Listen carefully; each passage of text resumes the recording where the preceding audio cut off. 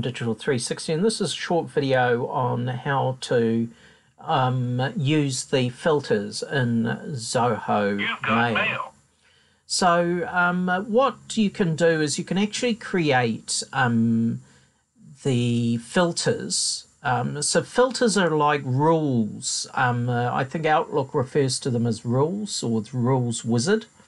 And what it allows you to do is to tell the system that if, for example, in this case that I've got in front of me, that I want all emails with this particular email address to be filed into this particular folder, I can actually create a filter to do that.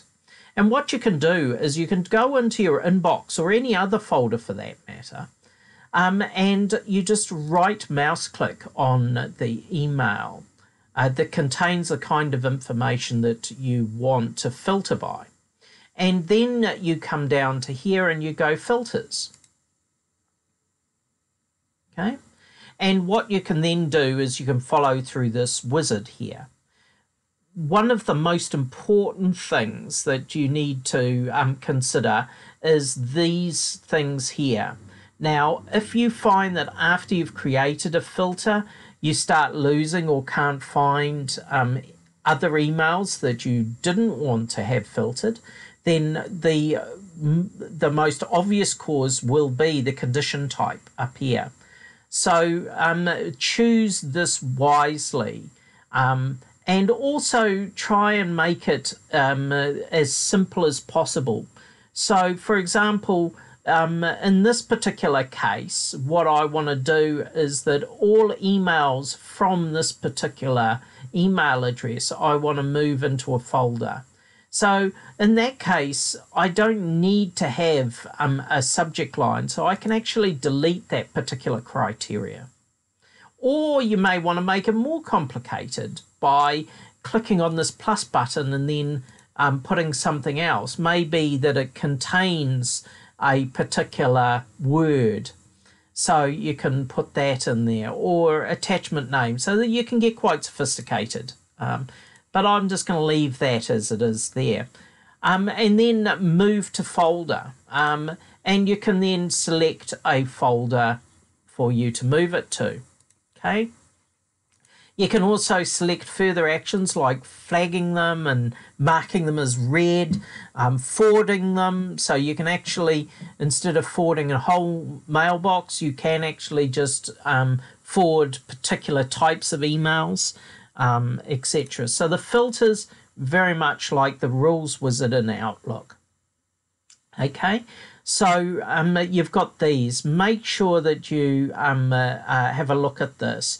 The problem that most people face is where they put in things like any of these conditions and they've selected or and, which means that you may not want, for example, all the emails from this particular email address to go into that. But if you select or,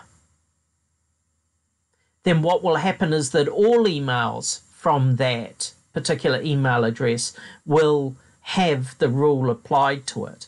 So what you need to do is you need to make sure that you've selected and the good thing with the system now is that this is the default. So it's looking at all the conditions that you've got listed down here, and not just looking at each one individually, because that is the way in which most people get caught and have problems.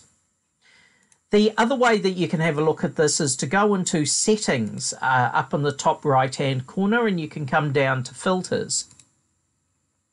So you can see that I've got quite a lot of filters in here.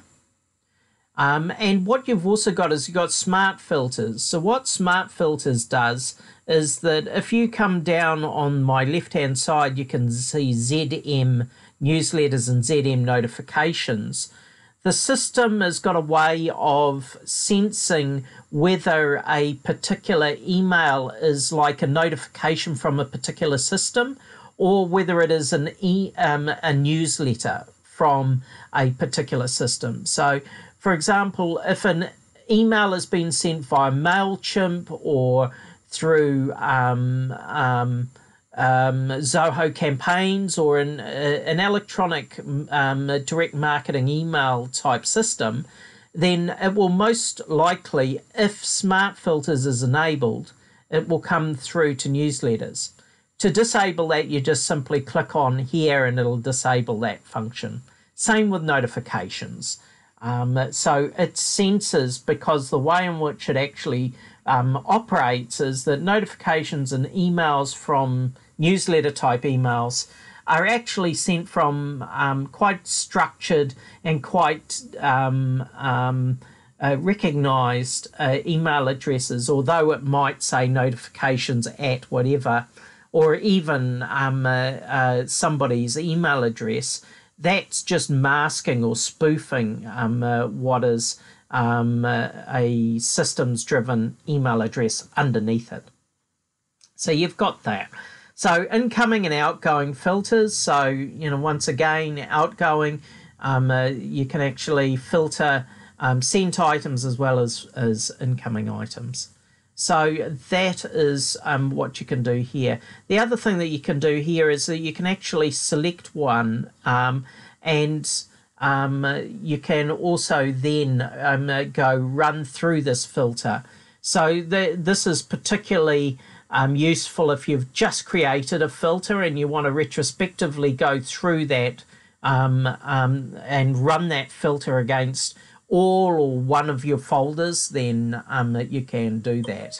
And you can see here how you can enable and disable functions. So it may be that you just want to switch it on from time to time for a particular reason. So you can do that. And then, of course, you can delete your filters as well.